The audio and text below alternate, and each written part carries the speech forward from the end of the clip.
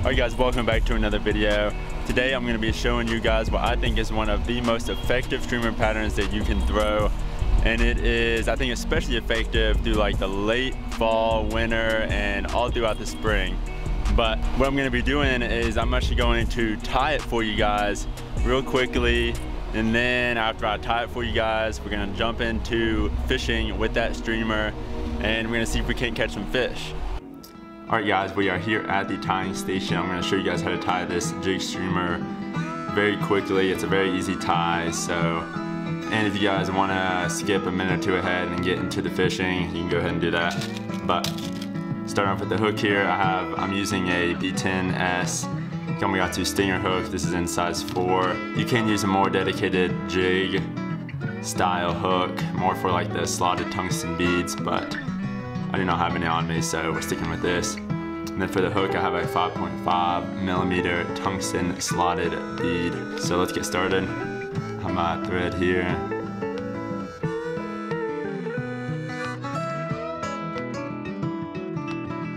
Alright, so now I'm going to use some of this ultra wire.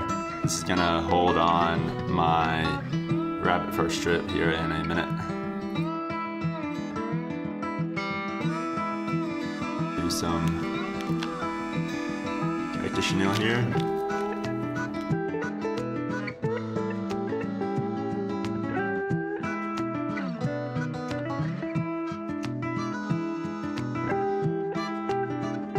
There we go. Also, just a note, I want to make sure the slotted part of the bead head is in conjunction with the hook point there, so the hook will ride up like this when it's in the water instead of down, so you don't get snagged quite as easily. But here I'm just going to use a black, this is a rabbit fur strip here. Just kind of measure it out. You can just about double the body of it and kind of show it here, then just kind of double it. So I want it to be about this length. Now what I'm going to have to do here is measure where the hook is. We're just gonna come in contact with the hook, hold it there. I'm gonna have to take this off the vise real quick. Try to hold this so you guys can see it and stay in focus, but we'll see. We're just gonna stab the hook right here. Just gonna stab it through, just like that.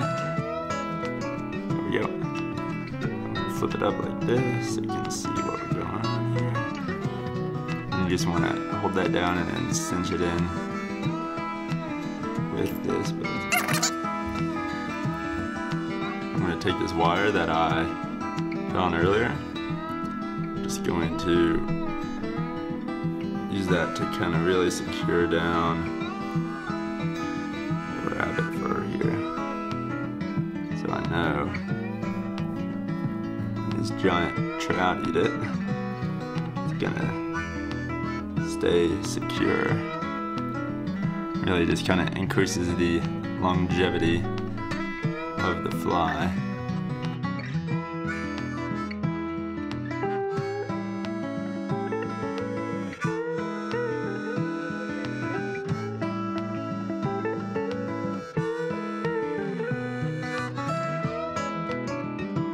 Now, just my own little touch here, I'm gonna add some UV polar chenille. Yep.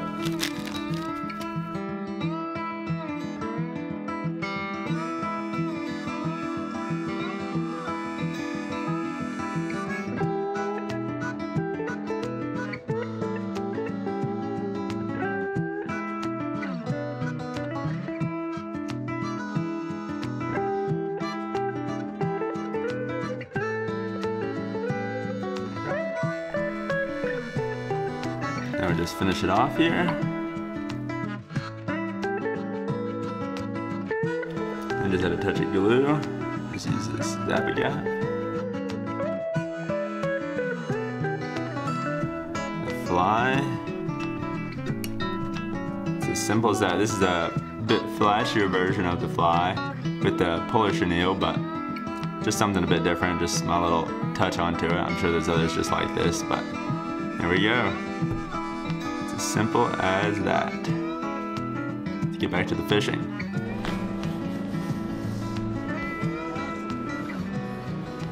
A fish? Oh, there we go.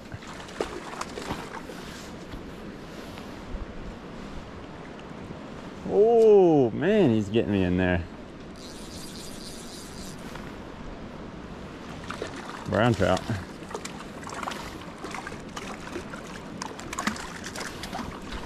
I'm not sure if I even started recording. Oh, I did. Look at that.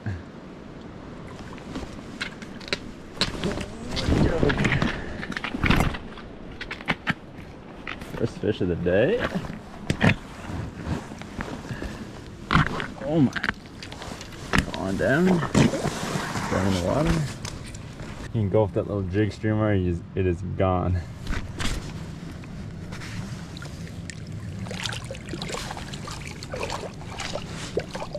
Okay.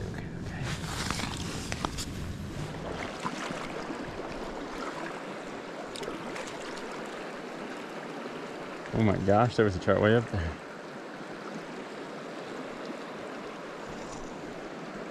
Look at this, real shallow. Oh, dang it. I don't know how I didn't hook it. Come on. Got him.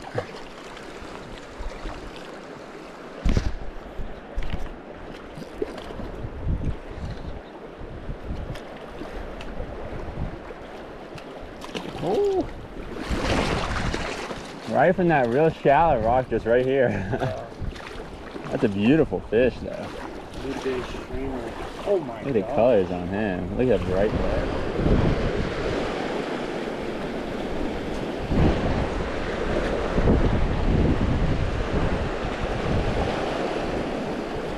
Got him. Ran out from that rock. Slammed it.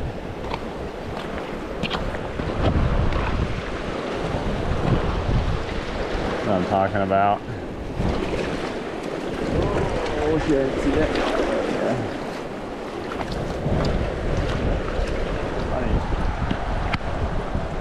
Funny. Beautiful fish. So guys, all I'm doing with this jig streamer here is I'm just trying to find these big boulders like the one right in front of me.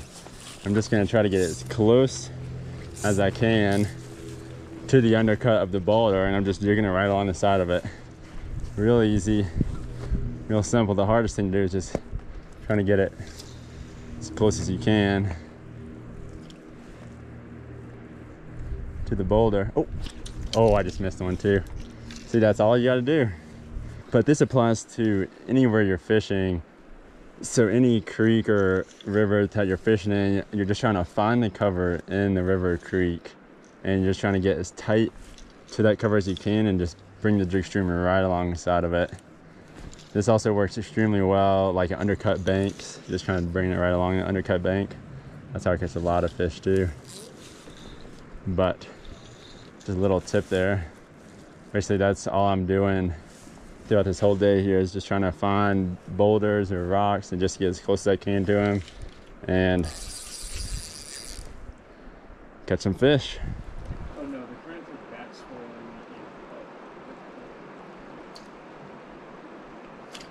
Got him? That isn't a bad one. Right out from that rock. That's not a bad one, huh?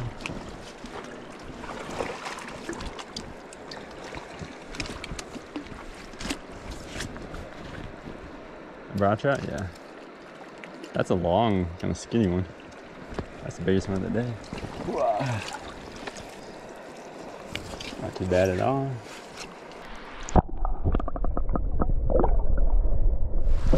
This is what William here is throwing. It's a jig streamer as well. This is just another variation of it. You can see it has a cone head here, more of a sculpin type pattern than the one I'm using.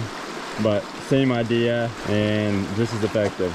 So he's gonna throw this on, and he's already caught one on it, so we can catch some more. Oh, this is good.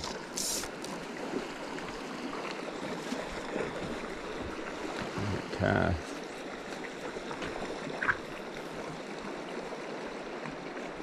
Got him.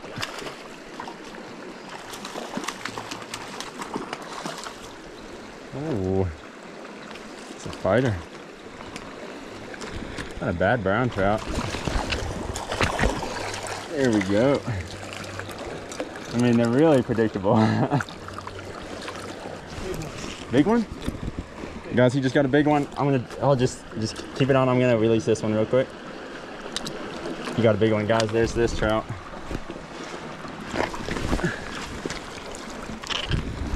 Coming in. Oh, shoot.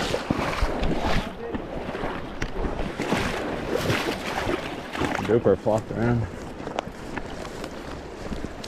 Just keep it on. Just don't put. This is a good hole for it because it's all kind of open. Just watch. There's a log up at the head of it up here.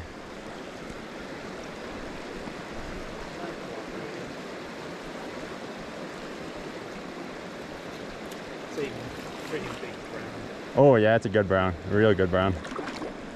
Real good. Just keep it. Oh yeah, look at the colors on him. Keep it coming.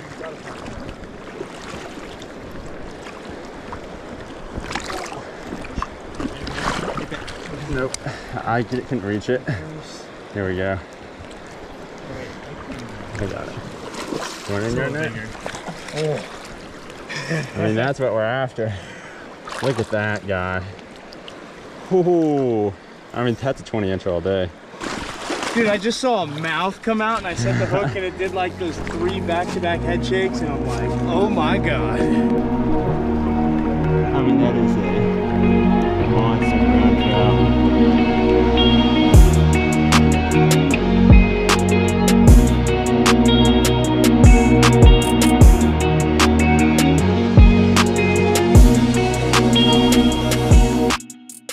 Well, guys, I just hooked onto this brown trout. Wasn't even.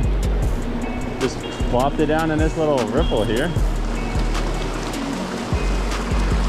Need to get it on the other side of this.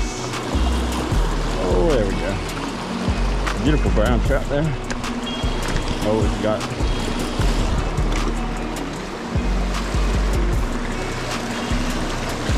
Come on, buddy. I mean, the colors on these fish are just something.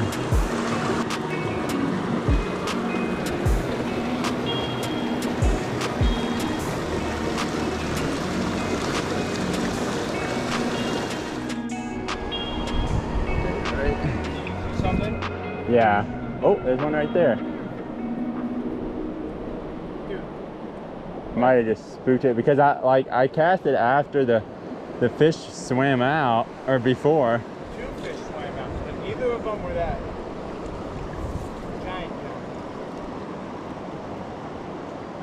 I'm gonna have to get closer. Oh, I see the giant. Yeah.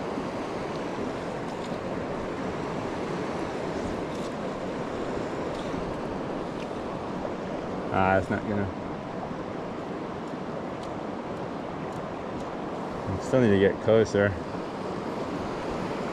don't think it'll come and look at it and keep doing it. I mean, that's what it's doing.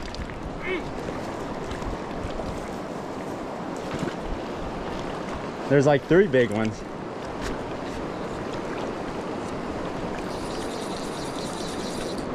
That's a good one. There was like 2 the same size though, it looked like, that came out. I think that's the big one though that freaked us out. Definitely a big one, whatever. Always big. I mean, I just pulled that into it about as hard as I could. I was like,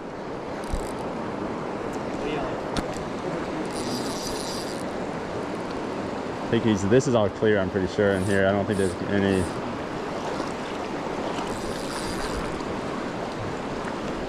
Watch, hold up, it's going down.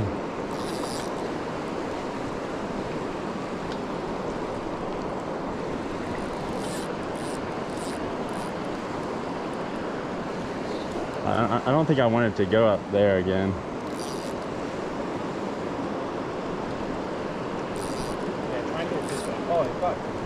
What is it? Is it? I think he got stuck in his dorsal fin somehow. Like I'm not. Yeah. That could be why it's fighting kind of weird. Yeah, this could pop off in any second. And it's gonna be tough to pull it up too, because I'm pulling up in the weird, but I'm trying to sneak up. I'm gonna be real gentle with it so it doesn't pop out. How does that happen? I don't know. Strange things happen when you're throwing a streamer.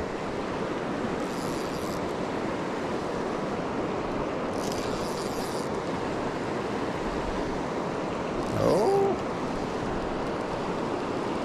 definitely making this more difficult than it needs to be.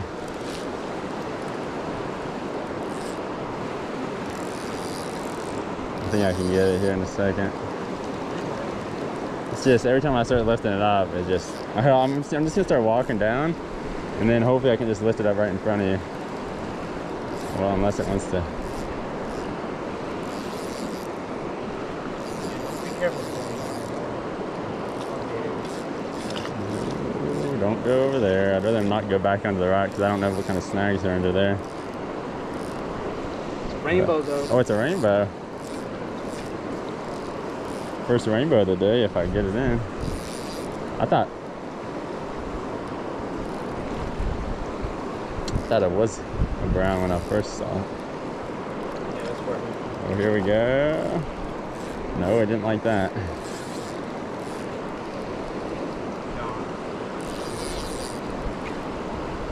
Here we go. Ready? Oh, wait, no. Nope. I said no.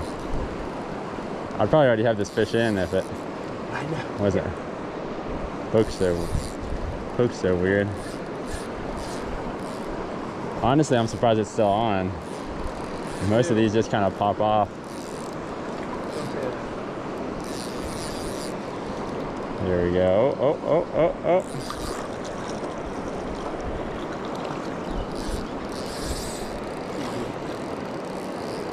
Trying like not.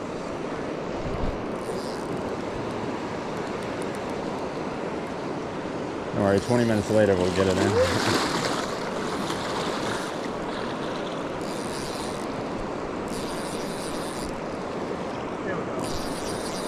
It's getting tired, it's tough to lift it up.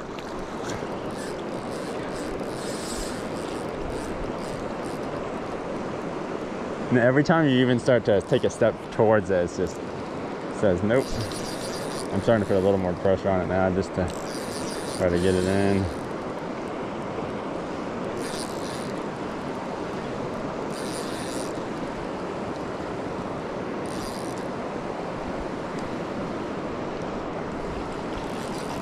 Oh. It really doesn't like you. It doesn't like you at all. I mean, it's like, it starts to get, oh my gosh.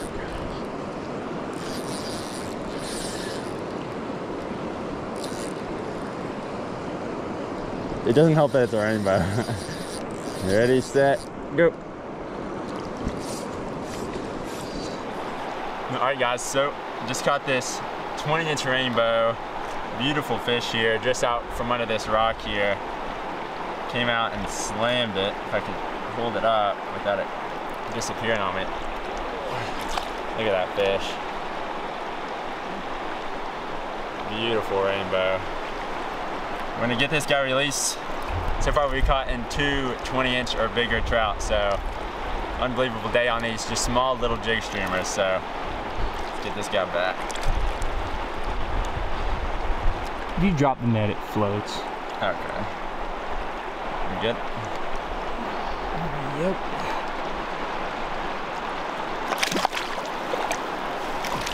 All right, guys, I'm just gonna quickly show you what my setup is here. So I have my Euro rod today. Now, the jig streamers can definitely be thrown on a streamer rod as well. It just depends on how heavy you make your jig streamer. This is about as heavy as I would want to throw on a Euro rod personally, but you can pick and choose. But this is my Thomas & Thomas 10-foot 3-weight Euro rod, and then I have my Sage ESN reel in the back here. And this is just paired with, I just have straight 2X on this all the way up to the fly line, so nothing fancy really. And that's all I'm throwing here. Let's get back to the action.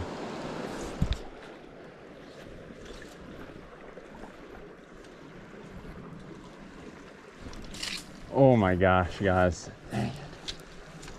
That was a bad trout. I was thinking it was gonna hit up further. I doubt it hits again, but we'll see.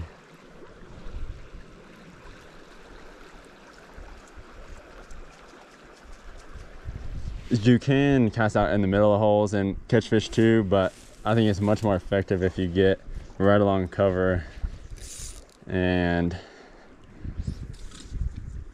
do it that way. Oh my gosh, there was a fish.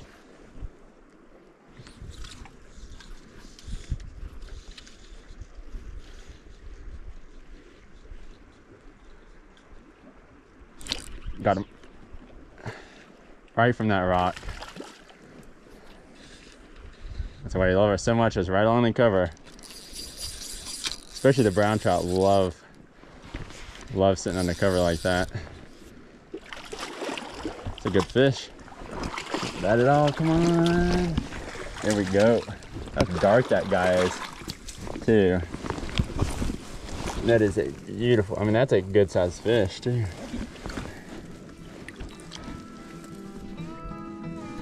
Alright guys, well I hope you enjoy this type of video. A little bit different, me kind of showing off the streamer, tying it at the beginning of the video, then showing it on the river, catching trout. And if you do enjoy this type of video, leave a like and let me know down in the comments below, and maybe I can start doing some more of this. I already have some other ideas of other streamers I want to tie and try out. But anyway, the jig streamer worked wonders today. It's an absolutely phenomenal streamer, especially during the winter here when the trout may be a little more sluggish. You get right into the cover that they're hiding under and you can just jig it right along it. And the trout, especially the brown trout, love to just come out and eat up the streamer. Anyways, I hope you guys enjoyed the video, and I'll catch you guys on another episode of Hardman Fishing Adventures.